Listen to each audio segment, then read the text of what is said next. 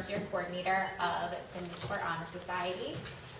That means that I run the 1L competition, which you are all required to participate in as part of the curriculum for your writing class.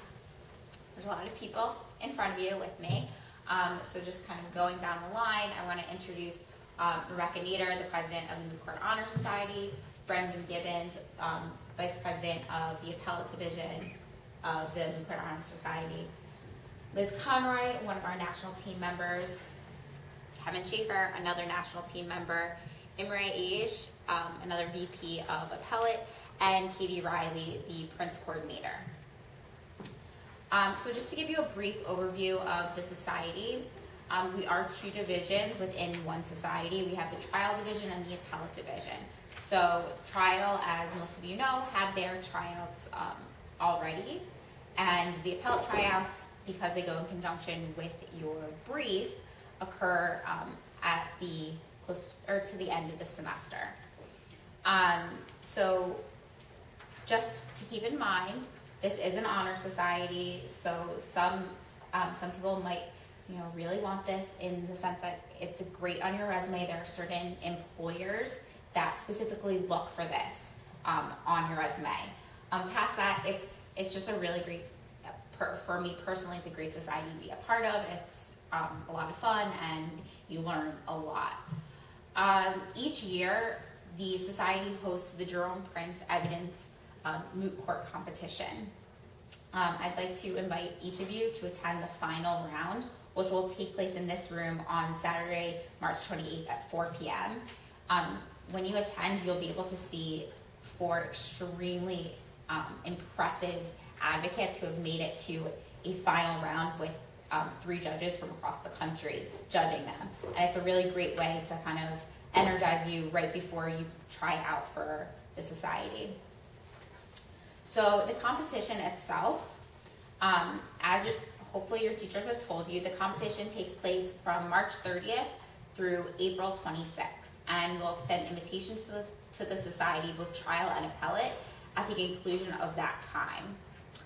At this point, some of your professors have probably told you approximately when your class will be competing in the final, in the first round.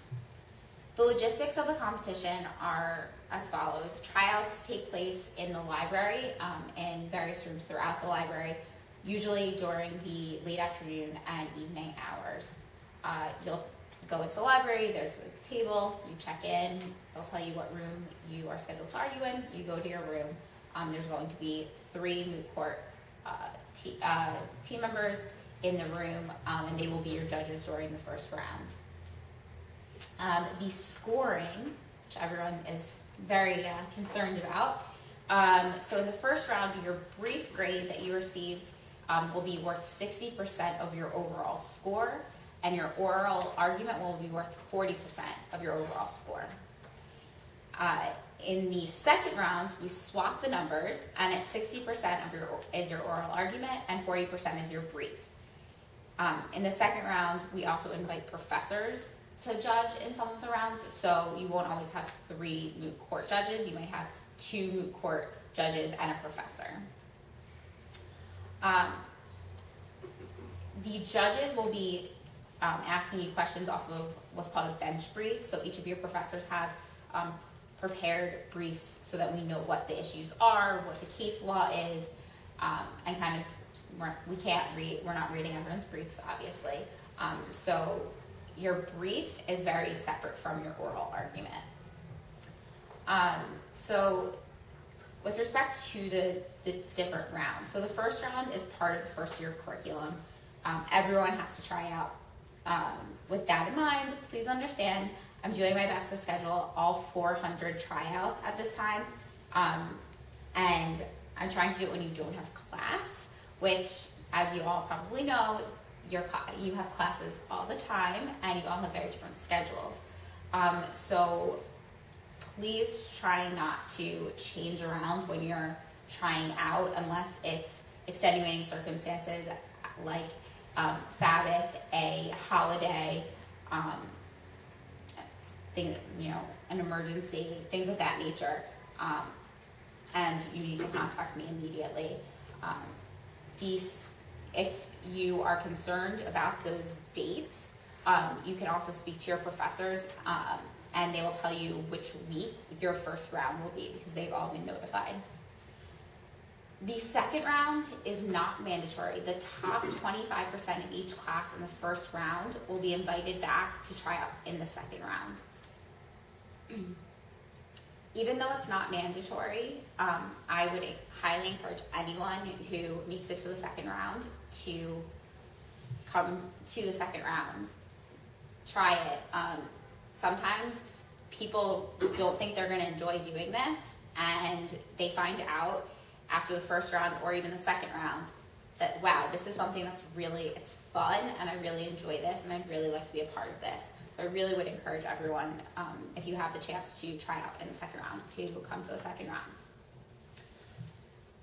Okay, so a little bit about what we call moot courtisms and the competition guideline. So the packets that I asked everyone to pick up, in there are what we call the moot courtisms. It's 4 pieces of paper that you should probably read a few times before trying out. It includes a lot of just the different words we use, the way that we kind of address the court. It's very helpful in structuring your argument. Your professors will talk to you about this, and you all have an oral argument class, but it's also just it's something nice to kind of have a reminder. We give this to new members of the society just also as a reminder of how we kind of operate across the board at Brooklyn. So, additionally, while I hope everyone has cultivated relationships with 2Ls and 3Ls, we have a policy in which current members are not allowed to help prep you for your oral arguments. So you will have ample time with your professors to prepare for oral arguments, but an actual society member cannot help you. The dress code for tryouts is business, just as if you're going on an interview. Suits, ties for men, everything of that nature. That being said, while we cannot assist you in preparing your personal oral argument, we can show you some great oral arguments to kind of base your practice off of. That is where our wonderful national team members come into play. They are both going to perform very different oral arguments, and then they will discuss with you the different parts and kind of the do's and don'ts of moot court. So without further ado, chapter.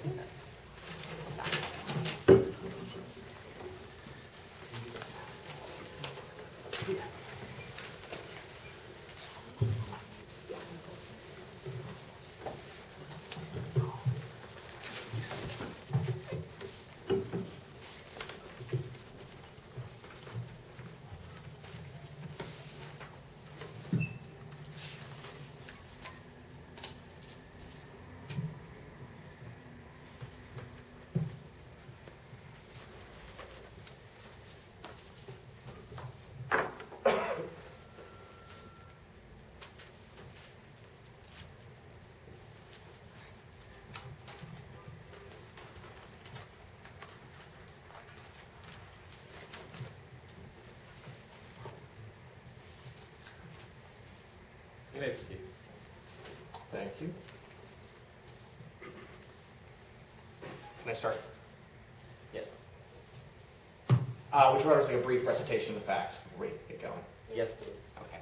The petitioner, Chuck Duncan, was an employee of the respondent, Big Mart Incorporated, for about 22 years before he was wrongfully terminated on the basis of his race. Before he was terminated, Mr. Duncan was one of 20 employees at the distribution center. He was the only white employee. The 19 other employees were black or Hispanic, and they frequently had arguments over what to play on the radio at work. His 19 black and Hispanic coworkers wanted to listen to rap, hip-hop, and Latin language music, and he wanted to listen to country music. A month before he was terminated, his supervisor, a black man, gave him a performance evaluation, which rated him adequate to good in every category of his job. And then only a month later, after that positive job review, was he terminated because, quote, he was not a good fit for the team. This court should reverse the decision of the 12th Circuit Court of Appeals because they got it totally wrong. Turning to my first point, the court incorrectly concluded that Spierkovich was overturned by Twombly and Iqbal. And the court did not overturn Spierkovich and Twombly and Iqbal. The cases were totally different. Twombly mentioned it favorably. Iqbal didn't mention it at all. So the 12th Circuit got it plainly wrong for a couple of reasons. One, but are they even? I mean, even if they weren't overturned per se, are they really that compatible? I mean, is there anything left of Spierkovich once you start seeing things through the prism of plausibility? Yeah, definitely, Your Honor. Twombly, as I said, cited it favorably. Iqbal didn't cite it at all. They definitely established the plausibility standard, but there's no reason why that can't work with Spierkovich, so they totally work, yeah. But Counselor, can you tell us the procedural history of those cases, specifically the dates? Because we need to know if, what date Spierkovich was in order to determine if we overruled it. Spierkovich was, I'm sorry, Your Honor, it was like less than 15 years ago. It was before Twombly and Iqbal, so pretty recent. When was Twombly, when was Iqbal? Twombly was 2005-ish, I think. Iqbal was a couple years later, sorry. But yeah, so because of stare decisis, because of the age of Spierkovich, because a lot of lower courts cite it, there's no reason why the lower court would have been correct in concluding that it's not good law anymore. It was silly. Shouldn't we assume that if Spierkovich cites the Connolly-Gibson factors and Twombly and Iqbal create a new pleading standard, that shouldn't we just assume that this court meant to overturn Spierkovich? No, Your Honor, that wouldn't be right. Moreover, Spierkovich isn't incompatible with the two cases. I mean, they work together. It's not like they present like totally head-butting. What does Spierkovich stand for? Spierkovich was a Title VII case. There was a guy who claimed he was fired because of his national origin. And the court there said that everyone plays by the same rules. The federal rules, civil procedure, were just, they apply across the board. So, Explain the holding, please, Counselor. The holding was that, as like I said, Your Honor, it was the rules are trans-substantive, as the court said. So there's no, like, That's the same. Counselor, that's before Twombly and that's before Iqbal. Right, yeah. Well, the plausibility standard is different now. You acknowledge that. I don't agree with that, Your Honor, no. I mean, it didn't exist then. It exists now. Maybe Your Honor didn't understand my point correctly, so let me repeat it a different way. This is just a different gloss. Twombly and Iqbal were a different gloss on the same rules that applied before. So this court shouldn't declare that it's overturned, as the 12th Circuit did, quite incorrectly. So, Can you help us understand then, Counselor, Justice Kennedy's words that plausibility is the new standard in all federal cases? well, that's Justice Kennedy's opinion. The court can certainly reach a different one if it wants. It depends on how, whether Justice Kennedy's right in the majority or not. But no, it's not. It was new, but it's not incompatible. So how do you win under these facts? How do you say you have a plausible claim? Well, we do win here, Your Honor. That's part of the reason why we think that this case is appropriate, because the facts are good. Because he was there 22 years, right? And I mean, they had these arguments over the radio stations. Clearly, there's like some racial undertones there, because he wanted to listen to country music. He was the only guy who wanted to listen to country music, and the performance evaluation. So we think we win. Do we use the elements of a Title VII claim to see if something is plausible, and what are those elements if we do? Or if we don't, why not? And how much weight should we put to the fact that there are racial overtones in the facts pled, but no actual evidence of racial discrimination? I'm going to answer Your Honor's question first, and I'll get to that one with my other point. I'm sorry, could you what did you say again? I have no idea. What did Your Honor say?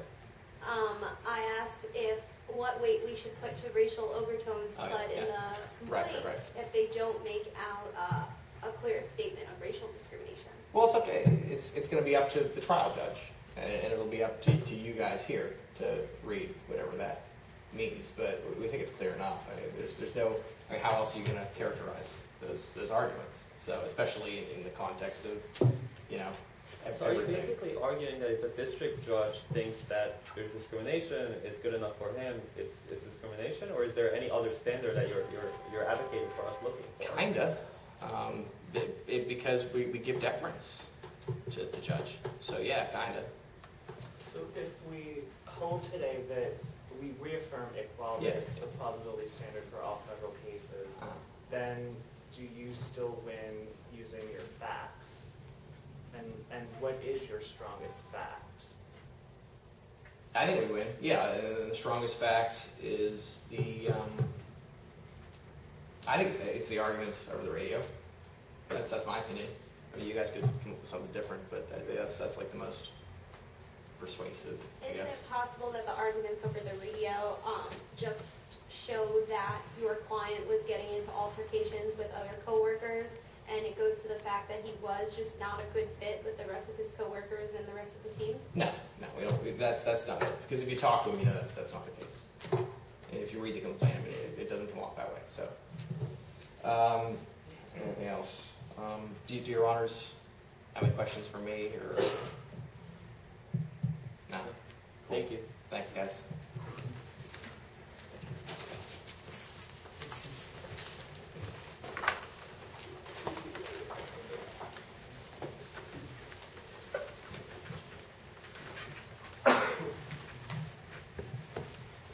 May I proceed?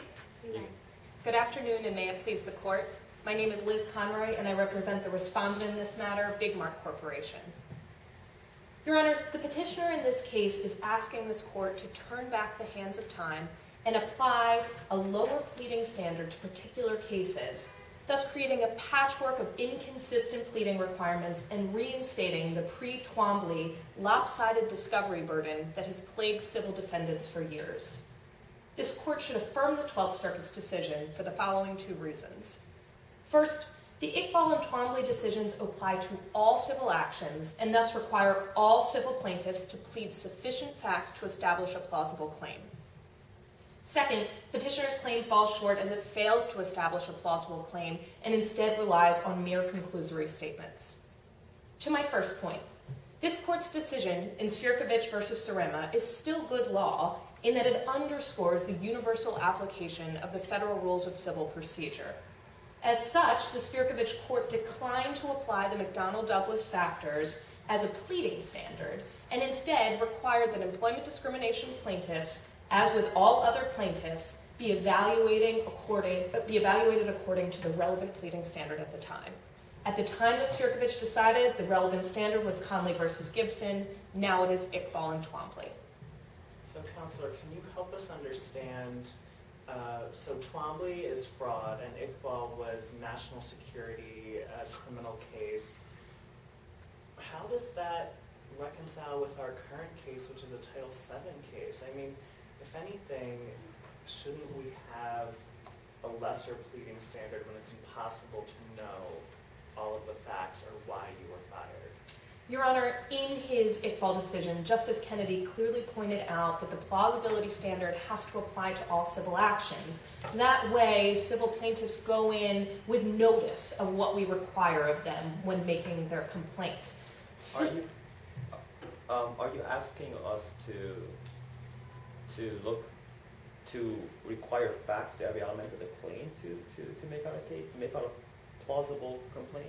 Your Honor, while that's certainly in this court's purview to look at all the facts from each of the elements of the complaint, that is not required in order for us to succeed here. We're merely asking that this court use whatever prima facie factors exist, so in this case the McDonnell-Douglas factors, as a prism or an outline for evaluating the claim.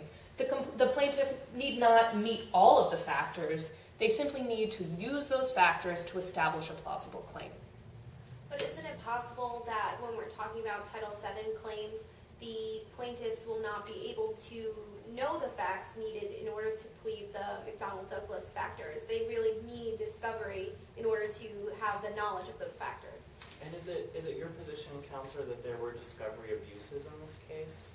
To answer Your Honor's questions together, there were no explicit discovery abuses in this case, but that does not discount the fact that this court's decision in Twombly and Iqbal were designed to prevent the kind of discovery abuses that have existed in civil cases for years. The court needs to act as a gatekeeper of sorts. And all that we are asking, and that is consistent with Twombly and Iqbal, is that plaintiffs engage in a minimal amount of pre-complaint investigation, not to the level of discovery or evidence, but just a minimal amount of investigation to show that there's some observation that supports their claim. Which brings me to my second point.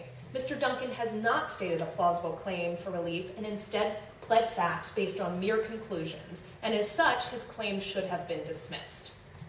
Under the Twombly and Iqbal framework, courts must first assess the sufficiency of a pleading by eliminating claims that are merely conclusory, and then determine whether the remaining factual allegations plausibly give rise to an entitlement for relief. The question for this court then is, what does and does not rise to the level of a plausible claim for employment discrimination? There are several options for making a plausible showing for employment discrimination after Twombly and Iqbal. First, while certainly not required, plaintiffs can, in fact, base their claim on the McDonnell-Douglas factors as an outline for their claim, as Your Honor suggested. Second, plaintiffs may plead that they were treated worse than someone similarly situated. Use that. Counselor, but there was no one who was similarly situated to the plaintiff in this case, who was the only white man in a facility of 23 black men. How could he have any kind of comparator to him? Your Honor, that's precisely the type of situation that should have enabled Mr. Duncan to plead some kind of observation.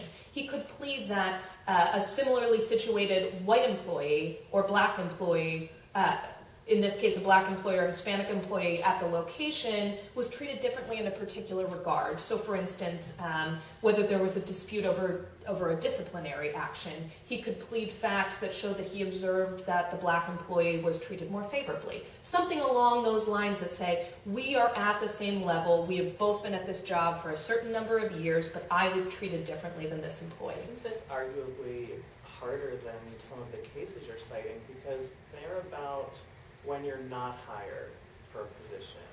There's going to be a lot more prima facie evidence if you're not given a job than if you're fired after positive performance reviews.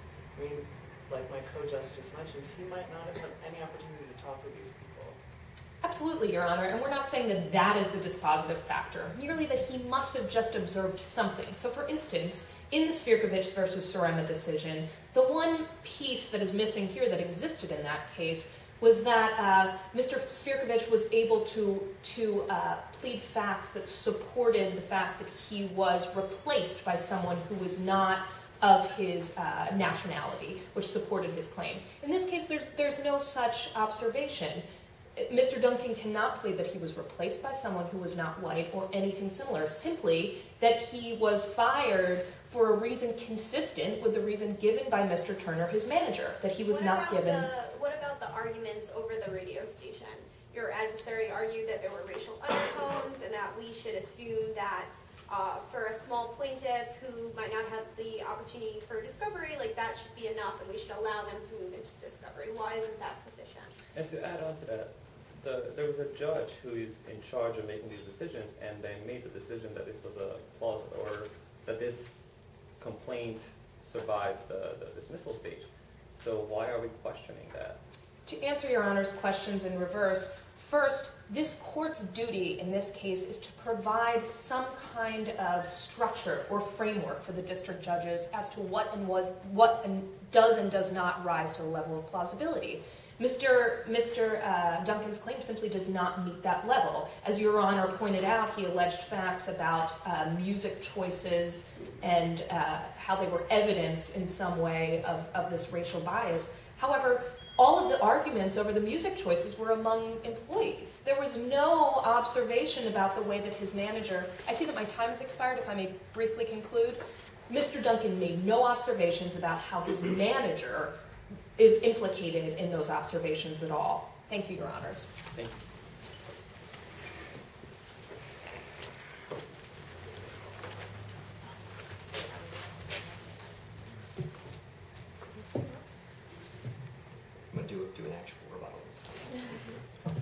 just rebuttal, so that you guys have an idea of whoever's the petitioner, you're going to be giving a rebuttal during your tryout, so Kevin's going to give you Like a real rebuttal. A real So stop rebuttal. taking a dive.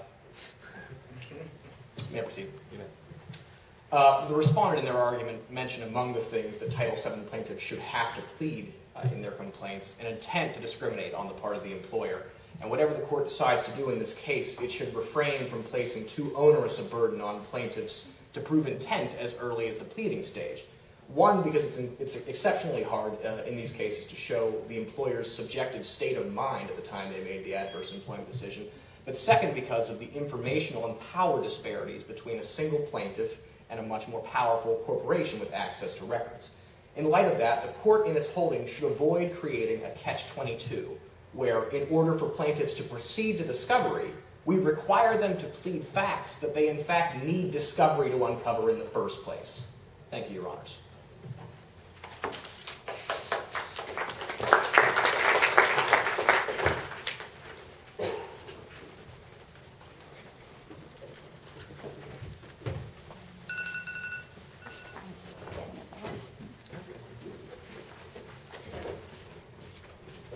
Okay, so now that you guys have seen two oral arguments and a proper rebuttal, I'm hoping that you're able to tell which of these are the good argument that we want to see when you try out, and which we really don't want to see.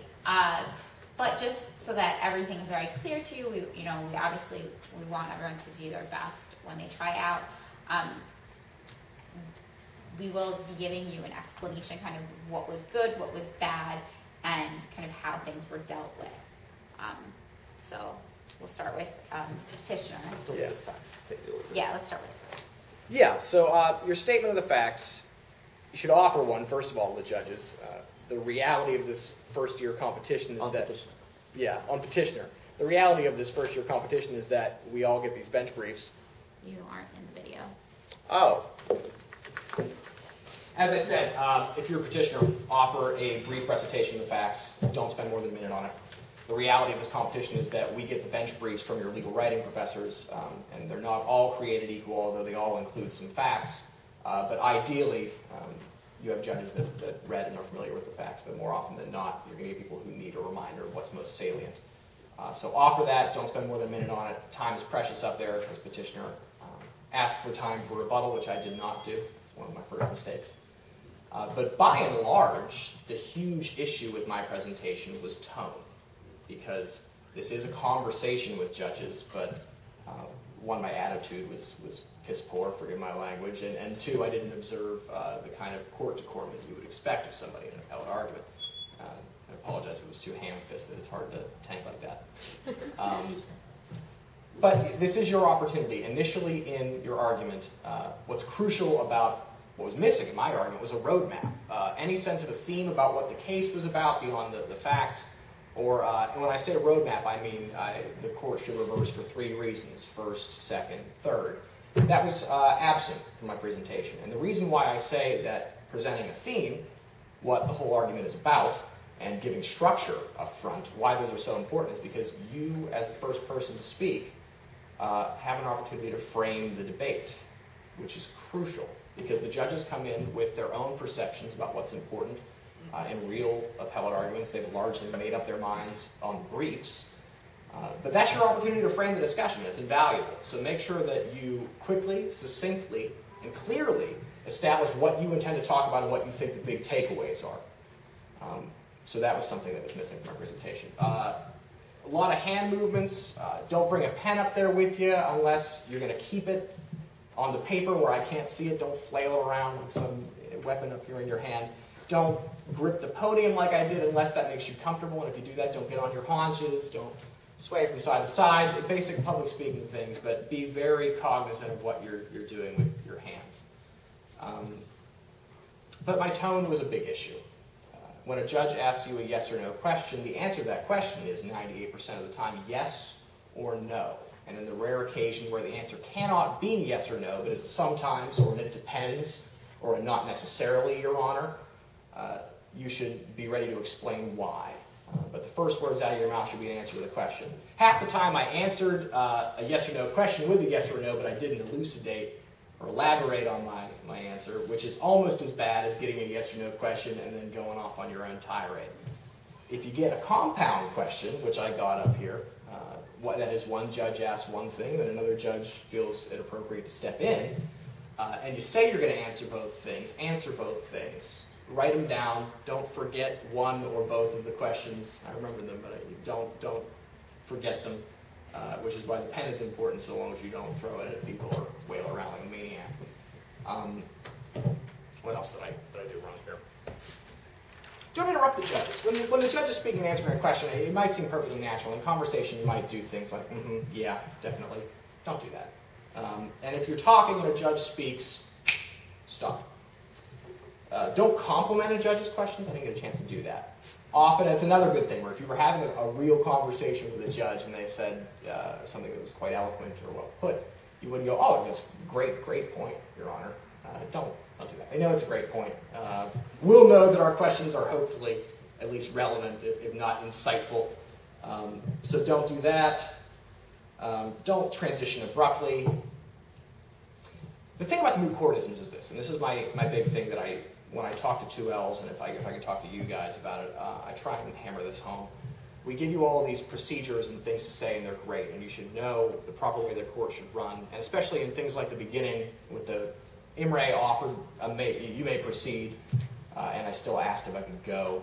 One, know what the right way to phrase, if you can begin your argument is, and two, listen to what the judges are saying, and don't feel like you're tethered to moot court phrases. And when I say that, what I mean is the most important thing that we can teach you if you're a part of the Moot Court Honor Society, and something that you should already be thinking about if you want to be an oral advocate, is how you stand out from the crowd. That is, we're not looking to create cookie-cutter attorneys. We're looking to show how you are unique. You're not just an advocate, you're a brand.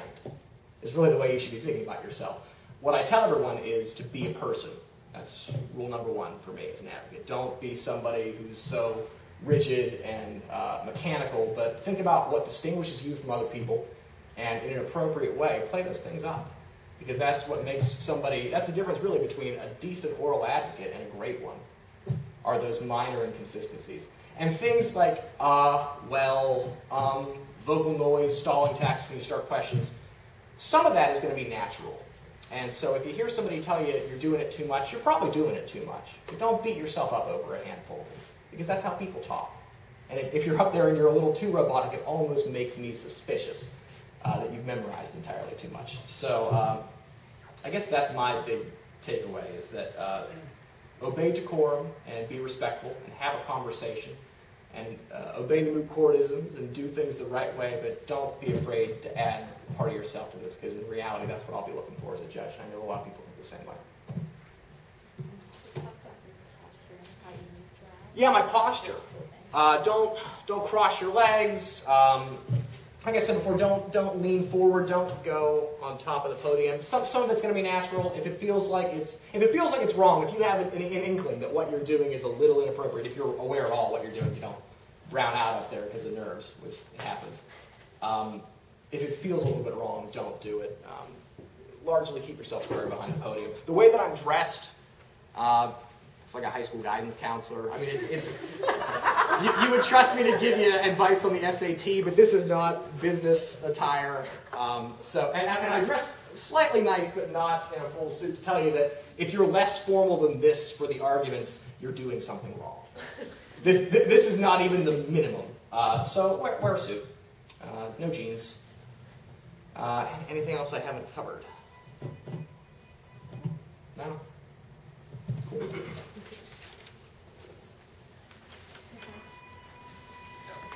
Am I I can share. Okay.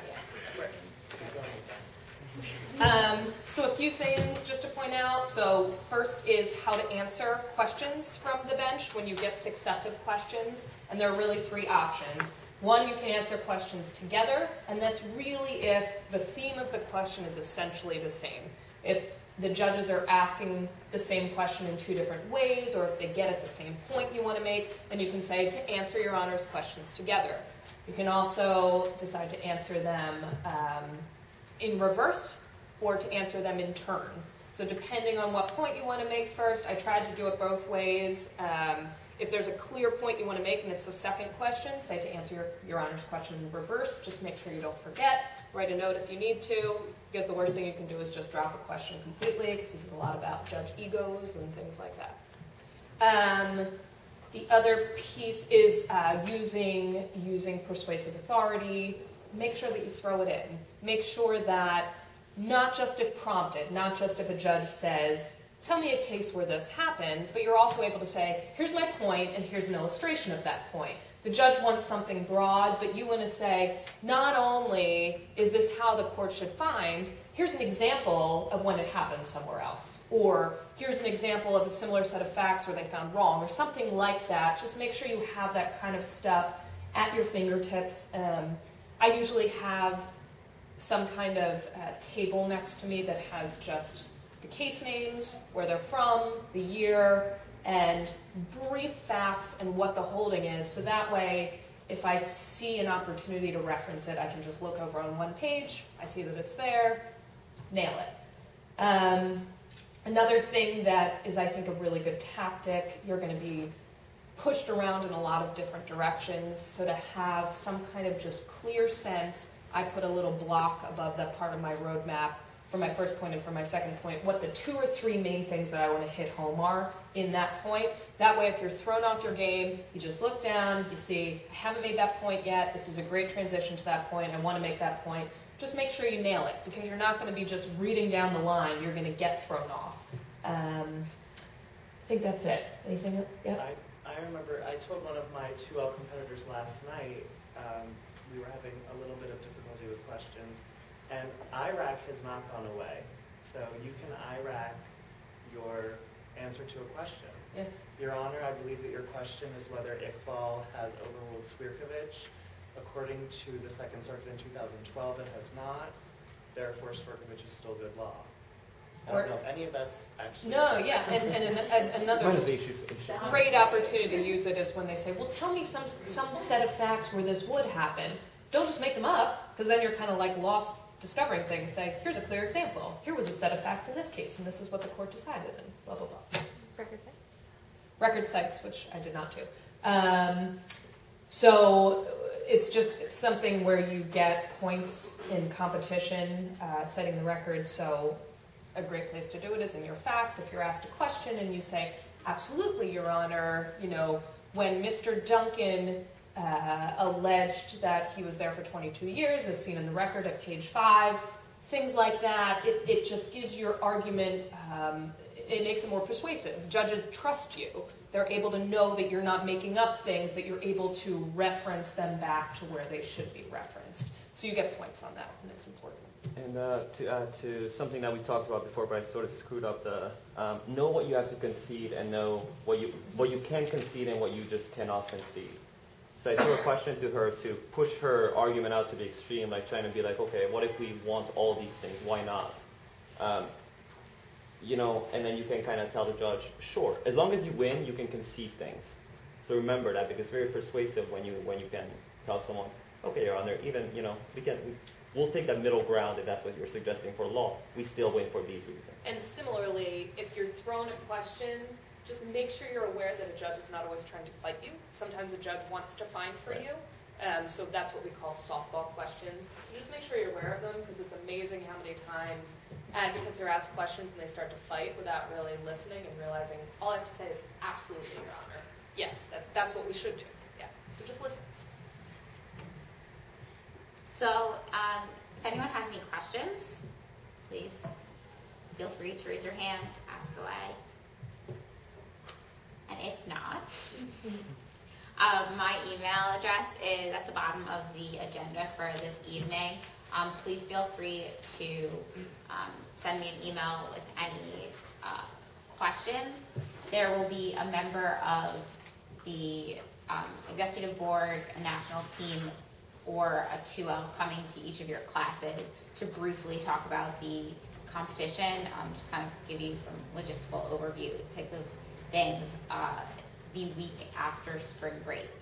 So you have questions that you think of over spring break and you don't want to, if you don't want to email me, you can always ask people there, but when all else fails, please feel free to email me. If you came in late, make sure you pick up a packet in the front. It's really useful. It has all the moot courtisms, and it also shows you the sheet that we will be scoring you on. Thank you.